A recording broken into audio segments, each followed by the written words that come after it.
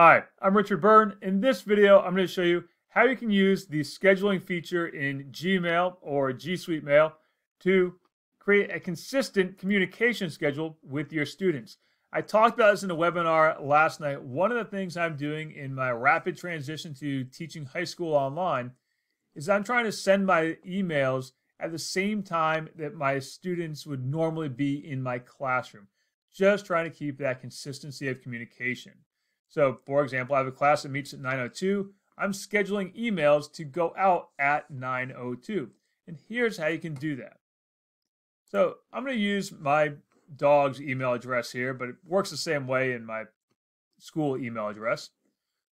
Let's go to the Compose button. I'm going to write out the message just like we normally would. Maybe I'm going to CC all my students or BCC all my students. So, I'll put in Max. And I'll put in Finn. There we go.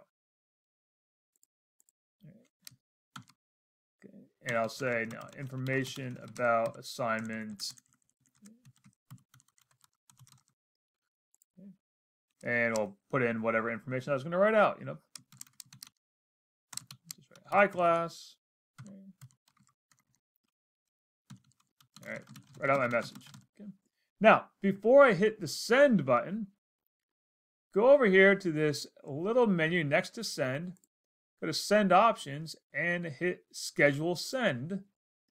Now you can pick any date and time that you like. You can see the last scheduled time I used, or I can pick one of the default ones or pick a new date and time.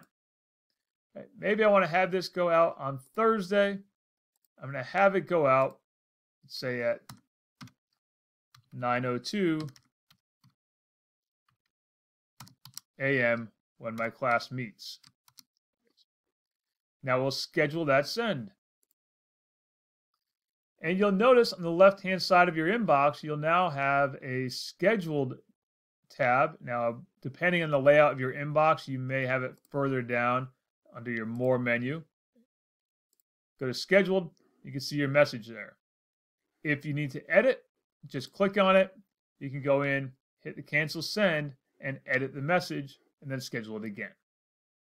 So that's how you can use the scheduling feature in Gmail to create a consistent communication schedule for your classes.